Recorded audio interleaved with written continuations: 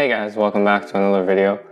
So I just finished my internship last week and I thought I'd make a video on it, telling you a little bit about the company, how I got the job, what I worked on, what I learned, and my final thoughts. So let's get into it. So I interned at this company called SpireTrading. It's a Toronto-based tech company specializing in quantitative trading. It's a pretty small company consisting of only 15 people. And one thing I learned about this company is that it's not venture-backed, meaning it's completely self-sustained and doesn't have any investors, which I think is very respectable. You don't see many small tech companies today that aren't dependent on venture capital. But because this company doesn't have a lot of capital, it grows a lot slower. But this isn't necessarily a bad thing because it gives people the time to get things right and experiment with things without having strict deadlines and performance metrics. So how did I meet them? So I met them at a career fair located in the Mars Discovery District here in Toronto. At the time, I was looking for my next internship, and at the career fair, I was talking with Kamal and Sophia and gave them my resume. Initially, I applied to be a front-end developer because that's what I was interested in at the time. I didn't have any industry experience, but I did want to apply what I learned on my own and tackle real-world problems. I didn't have any industry experience, but I did want to apply what I learned on my own and tackle real-world problems. So first I was sent to a coding challenge where I had to create a React component, that would take in two image sources and toggle between them on click. It was pretty straightforward, and this is pretty much the code that I came up with. And after the coding challenge, I had an interview on site at their office. This was back in April, so this was before the whole lockdown because of COVID-19. During the interview though, we realized there was some miscommunication that happened at the career fair. I thought they were hiring interns, but they were actually hiring full-times. And they thought I was applying as a full-time, but I was actually applying as an intern. So the interviewer gave me the choice of leaving now or going through with the interview to get some practice, and she can ask the CEO if they're willing to hire interns for the summer. So I thought since I was already here, might as well get some practice in, and you never know, maybe the CEO will be open to interns, in which case I would need to go through with the interview anyways. So the interviewer asked me questions on HTML, CSS, JavaScript.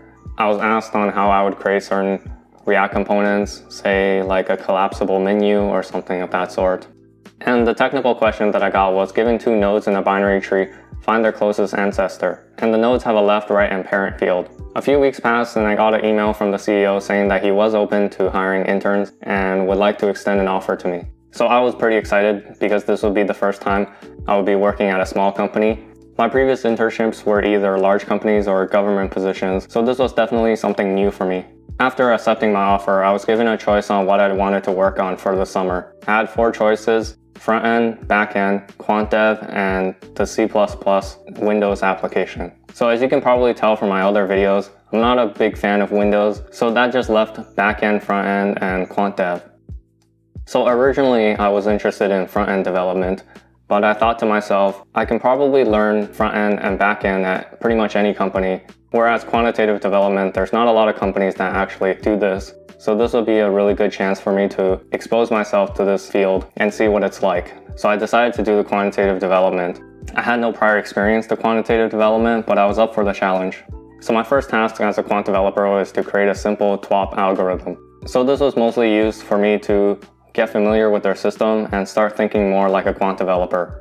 TWAP stands for time-weighted average price, and the goal of this algorithm is to minimize the market impact from quantitative traders by spreading out a large buy or sell order over time. So instead of selling 1 million shares immediately, you would sell 10,000 shares over 2 hours, 3 hours, 4 hours, or so on. So the algorithm is expected to sell or buy a certain amount of security in a certain amount of time. For example, selling 100,000 shares of Tesla by 3 p.m. And the price in which this algorithm sells it at or buys it at is dependent on the price of the stock as well as the time the stock was traded at. For example, if the stock traded at $10 at 11:02:02 and traded at $15 at 11:02:04 and traded at $20 at 11:02:08, the calculations would be 10 times the difference between the second and first trade, plus 15 times the difference between the third trade and the second trade, all divided by the time difference between the third trade and the first trade. So we end up with this equation, and we basically sell and buy at $13.33. So implementing this algorithm taught me a lot on what to think about when developing an algorithm. For example, there's a chance that your order might not be completed. Say if the price continues to climb to $30, $40, or $50, no one's going to be selling it at $13.33 for you to buy. And this makes the algorithm pretty non-trivial. I had to incorporate timers and callback functions in case the order wasn't completed on time, in which case I would cancel the order and resend a new market order, which is guaranteed to complete as long as there's buyers and sellers on the market for it. Orders can also be partially completed, so when you're canceling an order, you need to make sure to keep that into account when you're sending out a new market order. And these algorithms are first designed as DFSAs, which are deterministic finite state automata, which I learned in second year and I never thought it would come in handy until now. After completing the algorithm, I had to write unit tests to verify it. Then I had to come up with another algorithm to benchmark mine against it. And this is called the control. This control algorithm has to be unbiased and random. And by running my algorithm with the control algorithm on historical data, we can figure out if my algorithm is actually performing well. Meaning, is it actually making money because it has knowledge of the market, or is a random algorithm with no knowledge of the market able to beat it most of the time? And this part was by far the hardest part for me. I was required to gather metrics on my algorithm and produce analysis and next steps on improving on my algorithm. For example, finding the standard deviation to make sure my algorithm is consistent, and finding the min-max, outliers, and so on, and then plotting them visually using matplotlib. Problem is, I don't have a lot of background on statistical analysis. The only required stats course in my program is a probability course, and I took that back in first year. So I struggled a lot with the terms and the numbers and figuring out what the numbers actually meant.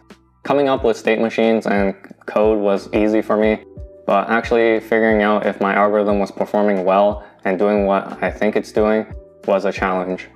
But after completing my TWAP algorithm, I was ready to move on to the actual project that was prepared for me, creating an arbitrage trading algorithm for Bitcoin. So there's a new fund that came out on the Toronto Stock Exchange called QBTC.U, and it's basically a fund that tracks Bitcoin. And the idea is to swap between QBTC and Bitcoin and try to make a profit from it. For example, if you see that Bitcoin goes down, then you probably know that QBTC will go down too. So you should probably sell it now and then buy in later. So my first task was to actually gather data on Bitcoin. Unlike stock exchanges, the crypto exchanges are a lot less regulated and there's a lot less data on them. So our company didn't have any data on Bitcoin, so I was required to go out and find historical data. And finding historical data on Bitcoin is a little harder than finding historical data on regular stock exchanges, because the whole point of Bitcoin is so you can't really be tracked. So it's pretty hard to find companies that's actually logging all these activities. But I ended up finding a company online called Kaiko, and they actually archive a lot of these data. They have archives for L2 and L3 quotes data for Bitcoin. There are also a lot of different crypto exchanges online, and we just decided to go with Coinbase as a start. So I got in touch with one of their representatives and got a 2-week free trial with 1 month access to historical data. In those 2 weeks, I basically spammed their APIs to gather as much data as I could. Their APIs have a pagination API, but it was still pretty painful to use because the servers would crash every 15 minutes or so, and I would have to restart my script. After gathering all the data, I had to clean and convert all the data into SQLite databases so our internal tools can make use of them. The algorithm we came up with at the end was using a ratio between the prices of QBTC and Bitcoin. When the market ratio fluctuates, we know that one is undervalued and the other one is overvalued, and we should sell one of them and buy into the other one. When we ran it on historical data, the performance was pretty below average. We were mostly losing money than making money, and I think the main issue was the exchange ratio between QBTC and Bitcoin. On their website, there's a field that tells you how many units of QBTC 1 Bitcoin is equal to, and this value fluctuates on a regular basis, which makes our calculations very inaccurate. For example, when I first started developing this algorithm, the number was 843.33, and I tried using different values for this and running benchmarks, and you can see that the performance is pretty different. So overall, this internship was a great experience. By stroke of luck, we both misunderstood each other, but ended up working out for both of us. This internship gave me great insights into quantitative development, all the way from data gathering and data cleaning to algorithm design, backtesting, verification, and analysis. It also made me realize how important stats is in this field, which has made me take a stats course in the coming semester. I really wish the pandemic didn't hit and this internship wasn't a remote internship. so I can come into the office and meet everyone else on the team. Anyways, I hope you guys enjoyed this video. Let me know some of your internship experiences, and I'll see you guys in the next one.